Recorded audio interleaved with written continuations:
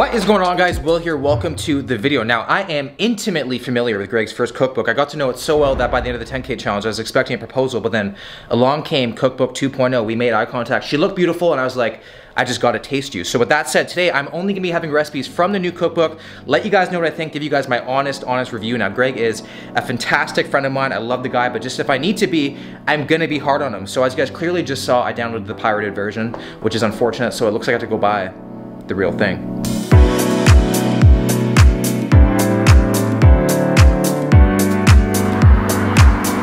Now let's get the cookbook. Bought the book, back in the kitchen, time to make some breakfast. So we are making some anabolic French toast, but not any ordinary anabolic French toast. We are making the banana Nutella French toast roll-ups. You know, I had thought about rolling up my leftover French toast, can't see to be used for breakfast. Grapefruit's not always in season. And in the inside, we have this Nutella or Nutella spread. Now, I love Nutella, it's the only N word allowed in my house, but it packs a big caloric punch. Can't have it all the time, so it's interesting to see how kind of this stuff measures up to the real thing.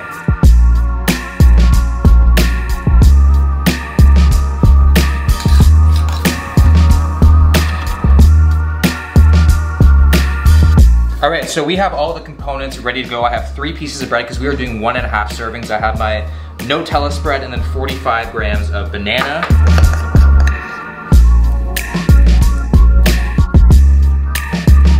So we got our little French toast blunts all prepared. Now we're gonna add it to the French toast mix. So the protein powder I am using all day long is Blue Star Iso Smooth 10/10, 10% off, link in the description.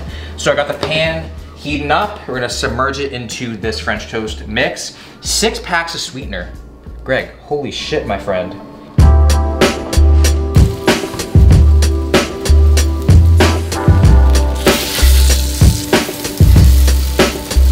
It is smelling good in here, y'all. So throughout the day, with everything that we make, we are gonna be comparing it to very popular restaurant chain dishes of the exact same thing to see how they kind of add up. So for example, we're gonna be comparing this stuffed French toast to the IHOP stuffed French toast, which is around 900 calories, and the Cheesecake Factory has a brulee French toast that is 2,780 calories. I'm pretty sure it's actually the highest calorie dish in America. Like, what are the chefs pumping into that thing? It should come with a warning, not syrup. I like what they have done here because wow, what a treat. Visually, I'm ready to pounce as the shape that you're looking for with the girth that is both exciting and intimidating. So the calories for this dish is 510 calories. So we're saving a couple hundred from IHOP and a couple thousand from the Cheesecake Factory. And looking at mine to the picture might look a bit better. It kind of reminds me of that time that my Tinder date showed up with an Adam's apple, but just like we did back then, we're gonna roll with it, you know? So I am excited and let's just get into it. Anything stuffed has my name on it. There is the inside. This actually looks so good. There might be another nut spread on the outside quite soon. Oh yeah, man. Tastes very banana bready. There's like a little echo of banana. Kind of shows up fashionably late. Okay, that is interesting. Very interesting. That spread doesn't resemble Nutella at all, but it is still very good. It is aggressively sweet though. Like, usually I will add maple syrup as I'm eating it. You do not need to do that with this. Take a look at that. It's a thing of beauty. Okay, well that concludes breakfast, and I know you guys are gonna say it's just because you guys are friends, but I actually wanna give this a 10 out of 10. I was trying to actually think of a way to not give it a 10 out of 10, but it actually checks all the categories. It tastes like a dessert. It is filling. You know, it's better than I thought it was gonna be, and that actually says a lot. Like, that filling was definitely the star of the show. That could be transferred to many different items, not just this. So hopefully it keeps me full for quite a long time. So up next, we have a workout, and I'll see you guys when we get there. All right, guys, so a couple hours have gone by, and now it's time to work out. So we're gonna be crushing some legs. So I still feel super full, like as full as I did after finishing the meal, as I do right now, which is perfect because I'm eating around 2,400 to 2,500 calories. So that meal did exactly what I set out to do. It gave me all the taste without the calories. So we're about to hop into 3 sets, 8 to 10 of squats.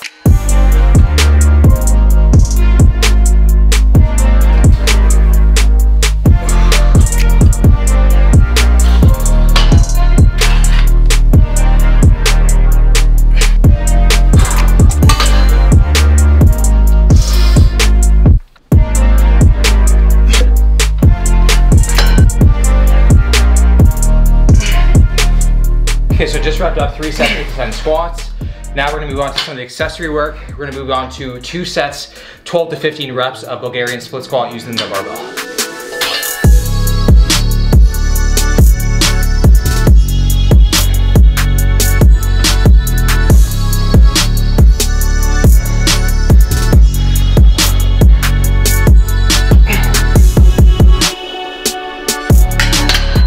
Oh. Split squats are deceivingly so hard. They win the hell out of you. Okay, so on to the last exercise for the legs today. This is gonna kind of like mimic a dumbbell sumo squat, but I'm gonna be using the cables here. So you're gonna stand like wide, way past shoulder width, toes kind of flaring out. Gonna grab the handles, and I'm gonna go down like I'm sitting down on a chair while also extending my arms forward, up and squeeze. 12 to 15 reps, 3 sets.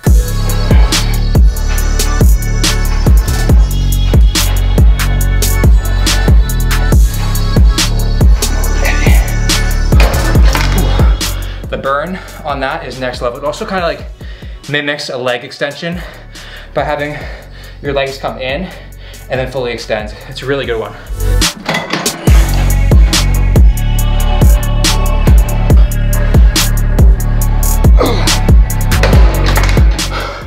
All right guys, well that is gonna wrap up the workout. I'm gonna continue this full day of eating and go and make some lunch.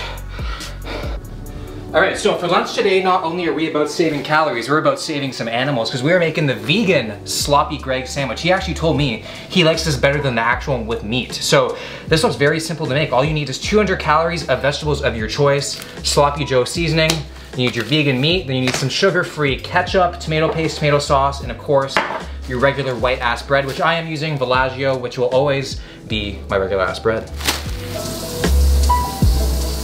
So the first step was to put the vegan meat into the pan and saute it down. So I'm using the St. Ives Italian veggie ground round, but before you sauce your meat, you must taste your meat. So let's just give this a quick little taste test here.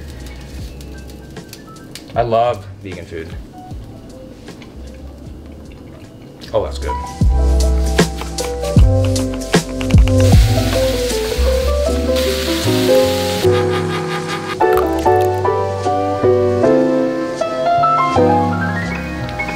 All right, so our toast is toasted and time to plate it up. So this recipe makes 4 servings, each serving 420 calories, and that includes the 2 pieces of bread. So apparently the average sloppy Joe that you can find is around 635 calories. So you're saving like 215 calories just from this dish, and it smells really, really good. Like honestly, when I was sauteing it with all those veggies, I got kind of worried that the ratio was a bit off, but it really kind of like sauteed down, and it looks fantastic. Well, I tell you what, they do not call it sloppy for no reason. This thing looks like an absolute disaster. It kind of reminds me when he came over to make me French toast at my place. So, for 420 calories, that tastes like quite a good amount of food.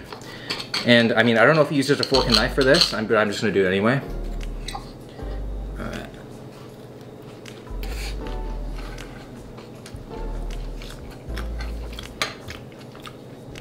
Oh, that is sweet. It bites you back a little bit. I'd go as far as to say, it tastes like signature in its sweetness. Like that G Hughes just like comes through so powerfully. The sauce is pretty ketchup-y. I would like a little bit more tomato sauce-ness to it.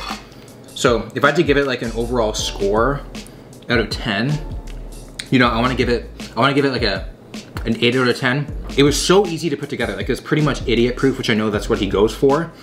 But you know, if you are like a hipster looking for a meat fix, this is where it's at, man. Molly, you wanna come try some of Daddy's meat? You can use this or you can grab your own if you want. I think I better grab my own. Yeah. Just because we don't really know where you've been. That's true. It's 2021, we all got something. You know? The only repercussion is that you might get a video on you. Uh-oh. It's not like ketchup-y or anything. It tastes like I just really said it's good. so ketchup-y. Like all I can taste is my boy G Hughes. Well, I've never had your boy's GQs, Yeah. so it doesn't taste ketchup-y to me. Really? Would you have this again? It's 420 calories for 2 pieces. Mmm. Yeah? Mm-hmm. What would you give it out of 10? Like a 9. A 9? I liked it to be a little bit more spicy, actually. Okay. Like it That's what I was thinking. It could be like a little bit more spices or herbs or a little bit more flavorful. Yeah. I like it. Yeah. So, like it. Greg, you're even appealing to the older ladies. What? What? How old? It's a cookbook for everyone. You know, that's the point. Yeah, it's not just for like the bodybuilders. It's anyone trying to like. Even old ladies. Yeah. Yeah. All right, guys. So some time has elapsed, and now I am trying to find a snack to make, and it's actually quite overwhelming because I don't know what to do because this book is just so damn long. There's like 206 pages. So, you know, there is cake, there is popcorn, there is protein bars, loaves, cupcakes. But I'm leaning towards the chocolate chip brownie cookie since I do have all the ingredients. And yeah, maybe we'll throw in a little bit of a blind taste test. So after conducting a little bit of a March Madness snack bracket, we have concluded that we are making the chocolate chip brownie cookies. So the last time I made a cookie from Greg's recipe, it was so dry going down my throat, I fell asleep spooning a bottle of Vaseline. But these ones look very, very chocolatey.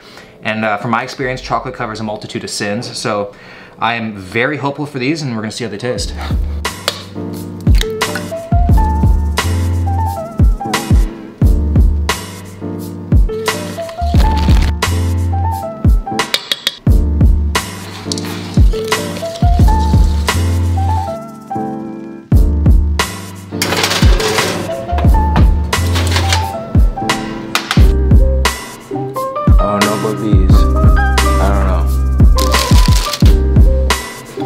So we got our cookies here. I made 8, so 100 calories per cookie, and they look to be quite dry, so a little bit scared, thankfully just emotionally, but I did bring cashew milk along the ride with me. So 2020 has been that oatmeal raisin cookie that you thought was chocolate chip, so I feel like a lot of my 2021 is riding on this outcome right now.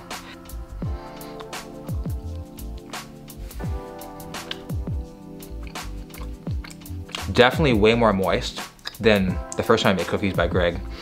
It's nice not having to use spit as the milk to go with the cookie.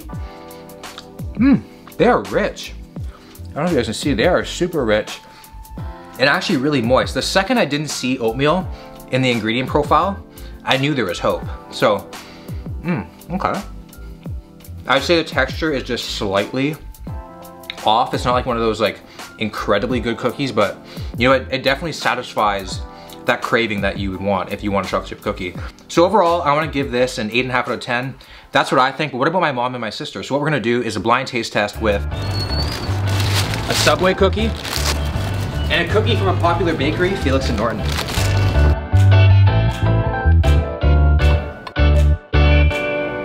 So we got Greg's for the first one, then we got Felix and Norton, which oddly looks similar to Greg's, and then we got Subway, which are pretty big. So let's see what they think. Blindfolded a lot in this channel. That's what it's all about. It does not smell great. Does it? No. Yeah, it's almost a bit precarious, doesn't it? It makes me think that this is... I like the smell. I think this is Greg's cookie. Yeah, okay, so you know what? I don't like the smell of it, and I think that this is gonna... I'm gonna give this a 3, but I'm gonna have to guess that this one's Greg's, just because I don't know that Subway and Felix and Norton could sell so many thousands of cookies and it'd be like this. I'm gonna give it a 5. I think also it is Dr. Greg's. This is Felix and Norton. Yeah. I can taste the chocolate. Yeah. But you know what? This is a lot sweeter than the last one. Smells good. Not great. You're very picky with the smells. I know. So this one I'm gonna say is maybe about a 6. A 6. And I'm gonna say this is Subway. I'm gonna give this an 8. 8? I think it's delicious. And I think it's Felix and Norton. Oh shit. Okay, wait. This feels too big to be Subway, but I feel like it's Subway because Subway is really flat. Okay, so this has actually no smell. It doesn't even taste like anything. Yeah, honestly, like, you're not wrong. This is very weird. This is really strange. I think I could actually be eating like paper bag. I'm gonna say that that is a 2, and actually it's a 1. It's a 1. 1, and it's Subway. I give it a 3, and it's Subway. Okay, so the first one was Greg's that you absolutely butchered. Yeah, what was that? It's better by the end though. Now in hindsight. She just realized she just doesn't like cookies. So the first one was Greg's, and we got Felix and Norton, number 2. So yeah, we know our cookies. And then Subway. Yeah. So you actually both agree you think that the Greg's cookie was better than the Subway cookie. Yeah. Yes. And it's 110 calories more than Greg's. Okay, so you know what? Honestly then, if I was gonna just have a little treat, like a chocolatey treat, and it's only 100, then I might go with Greg's. If it smelled a little bit better, we could maybe add something. I didn't really think it smelled that bad. Yeah, you were like shook about that. Yeah. You smell it.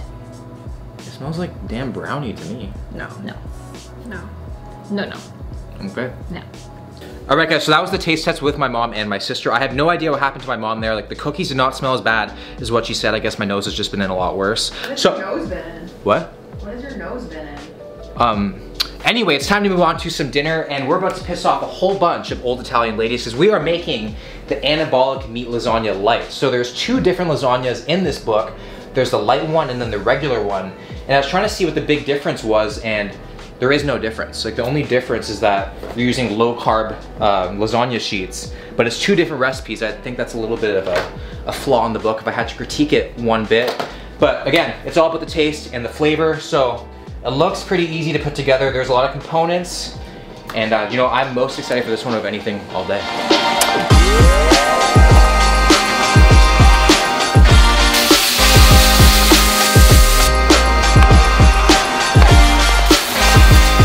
So this is already super lean ground chicken, and we're pouring out all of the flavor, aka the fat.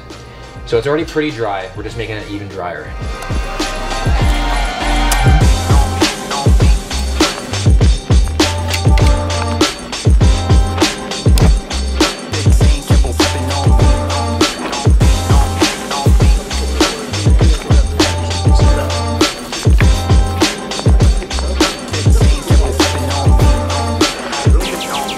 All right, so everything is built, and now it's time to add the singles cheese onto the lasagna, which just seems a little bit morally corrupt. You know what I mean? But like I've always said, if it feels good, do it, you know? All right, so there we go. That is the lasagna. It looks so big, but then it looks so small in Daddy's hands. What the hell? Time to cook it.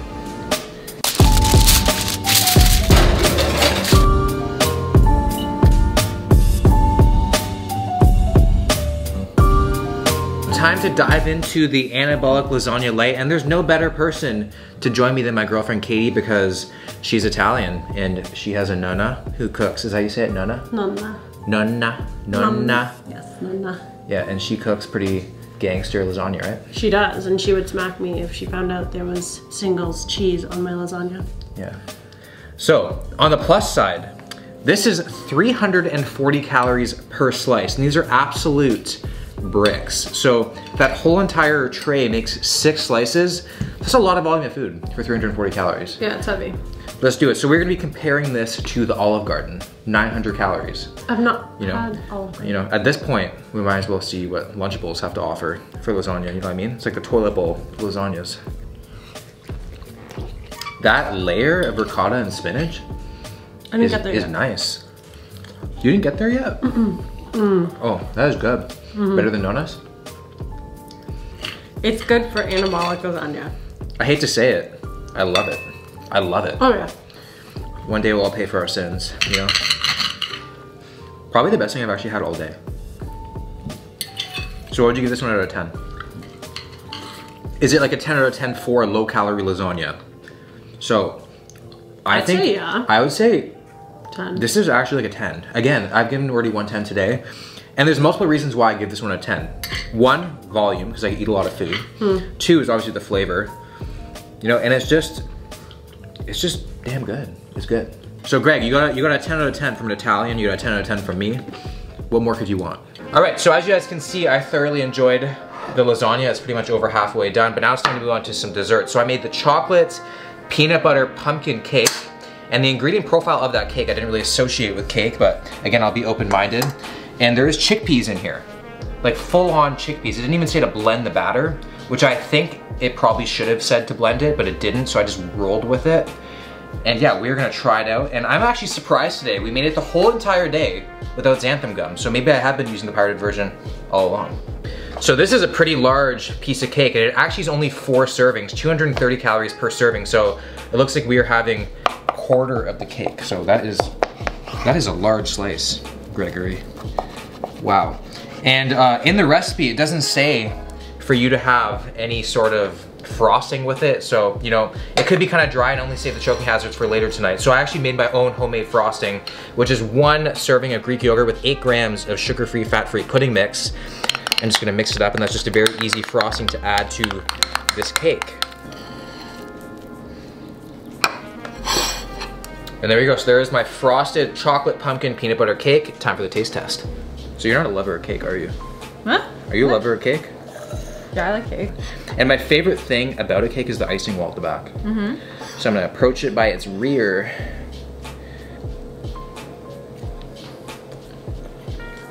Oh, that's weird. Yeah. I really want to get like a chickpea pocket. It's not every day you have a cake and you get hit with a hummus pocket. That is strange, man. It tastes like it would be a dog cake, but that's not necessarily a bad thing. Like, you know, like you have a dog cake that's like not so sweet, but like it's still humanized food. Honestly, I think it tastes really good. You like it? I like it a lot better than the cookie. Like, I mean, it's good. It's actually pretty good, but it doesn't taste like an actual like cake. It tastes like a It does taste like a dog cake, I know what you mean. It's like a cake with because there's like a slight savoriness to it. But I will say though, like Greg has definitely stepped up his game in this cookbook compared to the last one. Yeah. And I feel like if I did the 10K again, it'd be 100 times more enjoyable. So Greg, if you want to do a 10K again and lose by a couple hours, let me know. Yeah, maybe I'll just stick to my wine. All right, so I forgot to rate the cake, the good old chickpea cake. I'm gonna give it a 4 out of 10. It wasn't great, it wasn't terrible. If I had to solely live off of it for an entire week, I could, but if I didn't have to, I wouldn't be running for a second slice, you know what I mean? So overall, it was a solid day of eating. I enjoyed pretty much everything I ate the entire day. He definitely stepped it up. This book to the last book, like I said. If I had to critique it at all, I would say, you know, at some points the instructions were just not that clear. You know, Greg has faced a lot of flack with this book and in the past about some of the recipes like not really being recipes, and you know what, I would agree, but that's not the point. The point is to show people that, you know, you can make these small adjustments to a grilled cheese sandwich or a peanut butter and jam sandwich that are just so small but that go a long way and save you calories. You know, it might be obvious to you to switch the cheese out, but to some people it might not be. And to be able to teach people that is invaluable. So I really like what he's doing. It's very important to teach people, you know, to save these calories and turn fitness into a lifestyle. So, you know, overall, do I think the book is worth it? I think it is totally worth it. Because if you can find one recipe that you can have every single day and that you enjoy and it keeps you on your diet and keeps you in a calorie deficit, then how the hell is $150 not worth it to change your entire life, you know? So overall, I want to give this book, you know, from all my scores today, I'm gonna give it a 9 out of 10. So great job, Greg. You actually killed it with this book.